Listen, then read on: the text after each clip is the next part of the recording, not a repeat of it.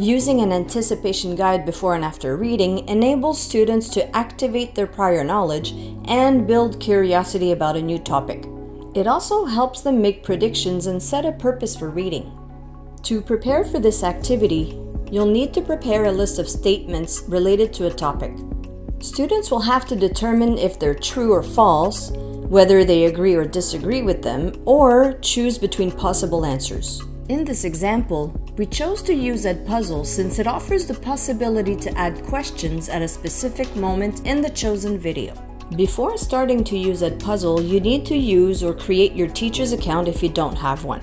You need to provide your professional credentials. Once your account is opened, you can find your content on the left side. To create a new interactive video, click on Add Content and select the right option. If you're using a YouTube video and you already know the address of your clip, select Discover Video Content and copy and paste it into the search bar. There are different options to choose from: cut, voiceover, and questions.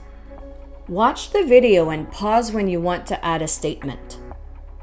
For the purpose of the anticipation guide, choose the open-ended question because we don't want to display a right or wrong answer. It's the discussion that's important. In this example, the teacher selects an open-ended question, types the statement, and saves it.